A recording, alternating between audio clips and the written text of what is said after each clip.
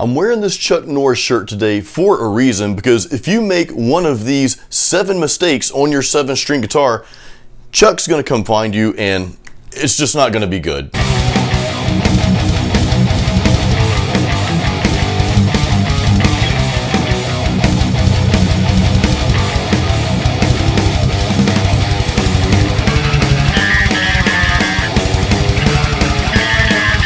Alright guys, I'm going to show you 7 mistakes not to make on your 7-string guitar. So let me just warn you ahead of time. Some of this is obviously it's going to be kind of comical, but I'm pretty much at least 50%, maybe 70% serious about every single thing that I'm about to go over with you. So take it to heart, but also know that I'm 30% joking. And at the end of the video, I'm gonna share something with you that's gonna surprise and maybe even disappoint a lot of you, but hang around for that because I'll give you a chance to give me your thoughts on that as well. Alright, before we get started, make sure you're subscribed to my channel and ding that little bell so you'll get notified when I put out cool videos like this one.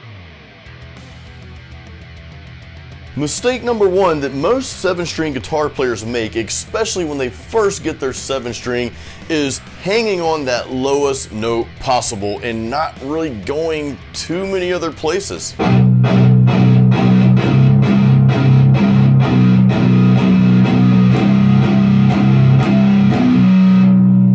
Now, we've all heard those bands, and I'm not even going to bother naming the bands, but they pretty much play every song in the same freaking key, and of course it's the lowest note possible. Now, not only 7-string guitarists are guilty of this, a lot of metal and most of the new metal bands are kind of guilty of this. Like every song on the album is literally in the same key, it starts with that same note, and just everything kind of runs together and sounds same. There's no variety, you know. I mean, sometimes it's good to have the same stuff. Like if you had a really good steak tonight, you might want the same thing tomorrow night because it's just really good. But even with steak, you're gonna get tired of it after a while. You need some variety. You might want some pork or chicken.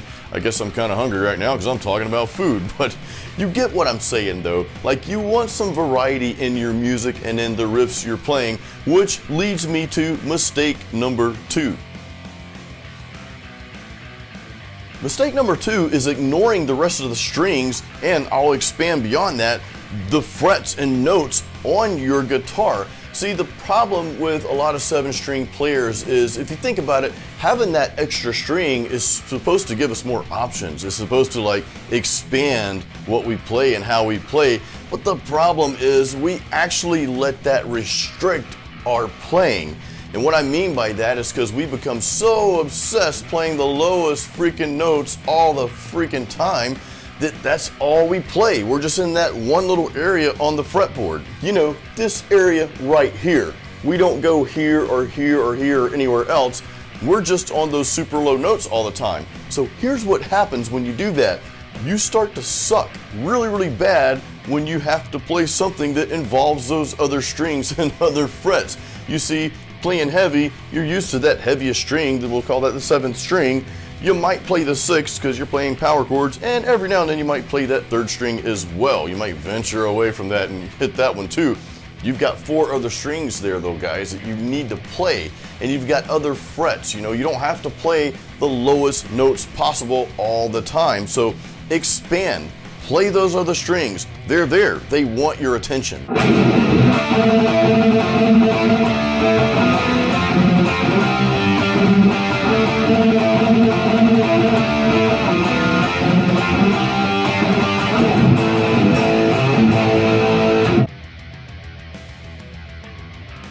Mistake number 3, and this sort of ties in with 1 and 2, is not riffing.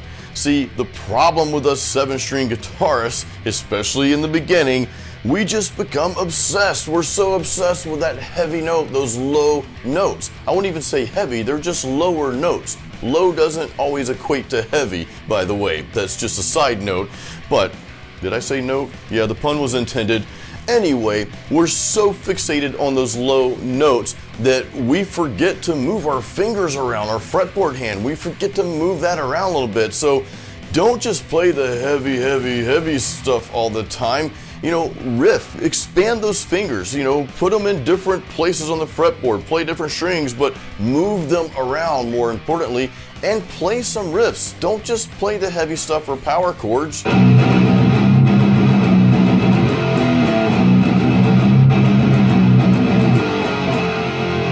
You've got to move around, you know, otherwise you just become stagnant and you start becoming less of a musician and more of just a low note guitar player. You don't want to be that, guys. You want to be a true musician, so learn to do other things and get away from the heavy stuff. There's a time and place for it, but the time and place is not all the time.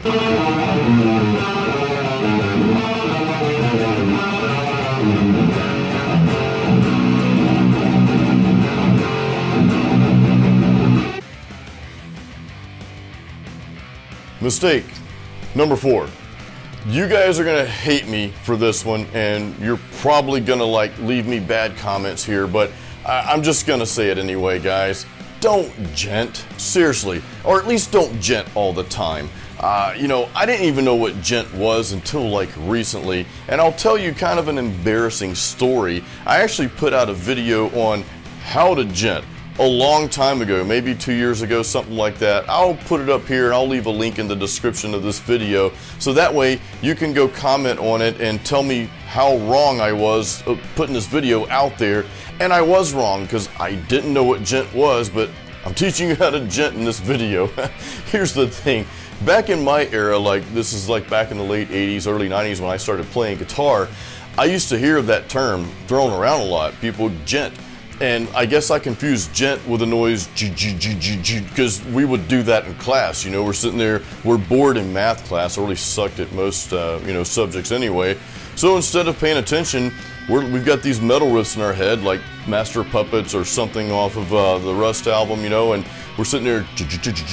So I confused that sound with meaning gent, especially when I saw how it was spelled. So yeah, I put out a video about a year or two ago on how to gent, and it's actually a really good lesson. Again, I'll leave the link in the description of this video. Anyway, my point is, I know what gent is now, and I've heard it, and it's like, okay, that's great if that's your style. It's not my personal style, but if that's your style, that's fine. Just don't do it all the time, because it's so frustrating. It's so frustrating to see 7-string guitar players just get hung up on this one little tiny boxed in style of playing just because they've got that extra string. So I don't want to say don't gent, just don't do it all the time. Give it a break, give it a rest, and play some other stuff. Do something else on your 7-string guitar. Mistake number 5.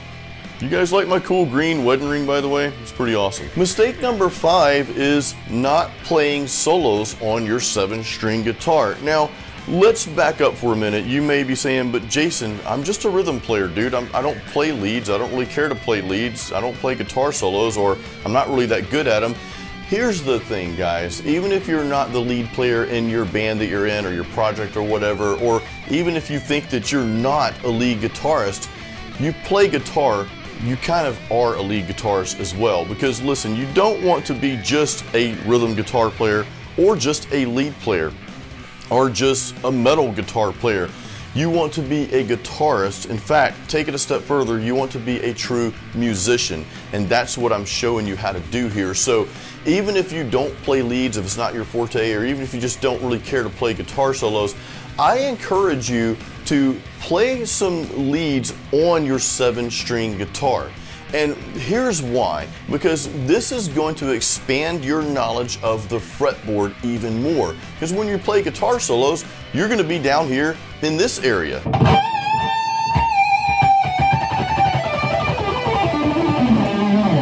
Or even this area right here.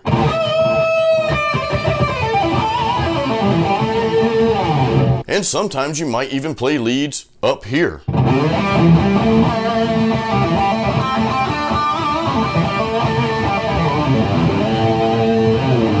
And as you just heard, I didn't play anything super complex because I'm not doing this video to show out. This is an educational video, so I hope you're paying attention. No, guys, but it just, it just expands your knowledge of the fretboard, and it also gets you more comfortable with your 7-string instrument, not just playing in that upper area, the low notes that we're talking about, but playing all over the fretboard. You just become one with your guitar, like the Metallica one. Mistake number 6. And guys, I'm probably gonna catch a lot of crap for this mistake here that I'm about to share with you. In fact, I'm probably gonna catch a lot of crap from this entire video, but remember, just know that I'm 70% serious and 30% of this is kind of comical, so that percentage may change as I go on. Who knows? Anyway, if you think about leaving a bad, nasty comment, just say, "But dude, I love you, man." Guys, there is absolutely no reason to down tune or drop tune a 7-string guitar. Okay, if you get a 7-string, look, that B string, that B note, I'm sorry, if that's not heavy enough, or I shouldn't say heavy, because remember, there's a difference between heavy and just playing a low note. Huge difference, okay? But if you're not satisfied with that B note, then stop playing guitar and just go buy a freaking tuba or something, because you can hit some pretty good low notes on a tuba. I mean, you really get down there. I mean, that's like death metal tuba. How cool would that be? This is just my opinion, okay? Mistake number 6 here is just my personal opinion, and here's why I don't recommend that you down tune or drop tune or mess with the tunings on a 7-string guitar, because everything we just talked about, those mistakes prior to, mistake number 6 here, this is going to cause you to make those mistakes, I promise you. Because down tuning, what are we doing? We're fixated on a low note. You've already got a B string, guys. That's plenty low enough. And the other problem with down tuning or drop tuning or whatever tuning is the lower you go like that, guys, the more muddy of a tone and sound you're gonna have. See, here's one of the problems with playing 7-string to begin with is, I don't care what pickups you have or what setup you have, your 7-string guitar is just not gonna sound as tight as notes played on a 6-string guitar. That's just the thing. It's already kind of on that edge of kind of sounding muddy and losing that clarity. If you drop tune it or down tune it, then you're gonna lose that clarity even further. And seriously, what's the point of drop tuning or down tuning? Again, don't be fixated on the low note. Be more fixated on just playing your instrument and being diverse in your instrument. Mistake number 7. This is the last mistake. First mistake, last mistake. Mistake number 7 is not playing 6-string songs on your 7-string guitar. So chances are, when you first started playing guitar, you probably learned mostly 6-string songs, right? You learned your chords, your open chords, you probably learned some scales and blah, blah, blah. And then you started learning your favorite songs. Maybe you learned some Guns N' Roses or Metallica or Megadeth or Scorpions, Dokken, whatever you learned. Of course, I'm, naming off all the cool stuff I learned, like, I don't know, been a long time ago now. But you get what I'm saying. A lot of the stuff you probably learned in your initial phases of playing guitar, because most of us don't start out on a 7-string, right? You start out on a 6-string, you just learn all the proper techniques and such. But what I encourage you to do is continue to play some of that stuff on your 7-string guitar, and here's why. Because if you don't, and this kind of goes back to, where's my notes here? This kind of goes back to ignoring the other strings. That was mistake number 2. Okay, you don't want to do that. You want to play those other songs, even if it's songs that you wrote or somebody else's, who cares? Just play 6-string guitar songs on your 7-string guitar so that you don't lose the sense of playing those other strings and those other notes. Because remember, just because you have a 7-string, it doesn't mean you have to play that one heaviest string all the time. Expand, get away from that, Play other stuff, learn your fretboard, play those other strings and in other areas on the fretboard. play guitar solos. I'm kind of going over all the mistakes here, but you get what I'm saying. I just don't want you guys to get so fixated on the low notes and, okay, I've got the 7-string now, so I've got to play this little style here. I don't want you guys to box yourself into that tiny little space when you have this whole arena of your fretboard to explore. Remember, the biggest thing here, guys, is having that extra string. That just gives you more options, so use them. I'm not saying don't play heavy. I'm not saying don't gent. Well, I'm kind of saying don't gent, but that's just my personal preference. I'm not saying don't use your 7-string what you got it for, for what you got it for, and that was to play heavier notes or lower notes. I get that, but just don't let that box you in that you neglect the rest of your guitar, because then you step away from being a true musician and a true guitar player, and you're just this little thing over here now, because that's all you do all the time. In the beginning of this video, I told you I would share something with you at the end here, and we're there. And I told you you might not like this very much. Hopefully you still like me, but no, seriously, you might not like what I'm about to say, guys. I am actually toying around with the idea of getting rid of my 7-string guitar. Now, it has nothing to do with the actual guitar. This what I have here is an ESP E2 Horizon FR7. Is one of the guitars that ESP makes in the factory in Japan. So this is a top-notch 7-string. I mean, if I was going to have a 7-string, it would be this one, and well, I have it.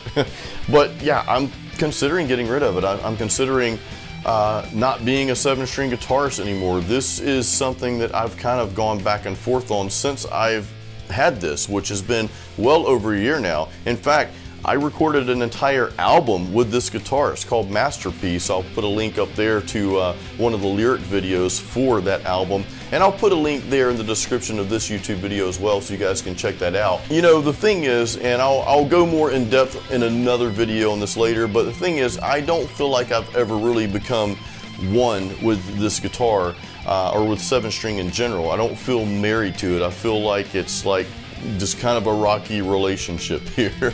And every time I go to pick up one of my 6-string guitars, it's just like, oh, I'm back home. And I think maybe that's just a lot of the old school thrash metal style / hard rock style that I'm used to playing, and I kind of miss that, and I just don't get that same feel, sound, and tone out of playing a 7-string guitar. I haven't made the decision yet. I will keep you updated on this decision, by the way. This is like something I just go through about once or twice a month, and I'm starting to go through that more often than not these days. That's just something that, I wanted to share personal with you. I always share my personal stuff with you guys, because you guys that are watching my videos, especially if you've been watching, if you're this far into this video and you're still hanging on, you are the part of my audience that I truly appreciate. I mean, I appreciate everybody who watches my channel, don't get me wrong, but if you're still watching this video at this point, I know that you're very engaged in my content, and I want to thank you for that. Thank you from the bottom of my heart.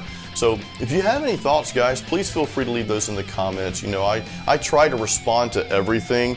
Haven't been able to see a lot of comments lately, but then I went to another place on YouTube on the back end and I saw, oh, here's all the comments I haven't responded to. And I'm like, holy crap, I've missed a lot. So I'm trying to catch up on all these, but now I know where to go to see those. So if you comment on this video, I will definitely comment back at some point.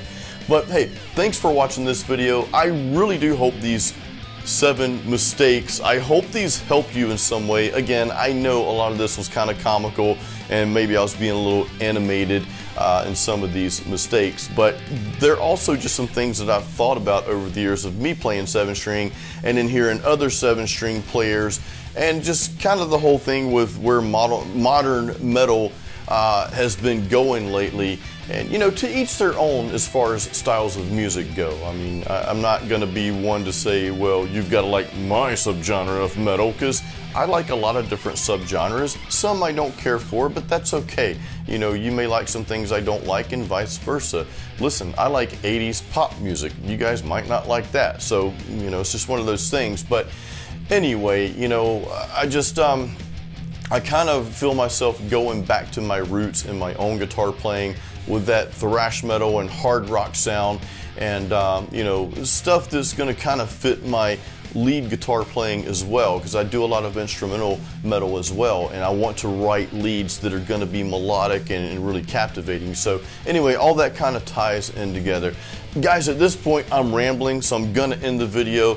Thank you again so much for watching this. Thank you for all the support you've given my channel. I recently hit the 10K sub mark, so I'm like on cloud 10, not cloud 9, because we're at 10K. Anyway, so thank you for watching, guys. Until the next video, as always, keep it metal.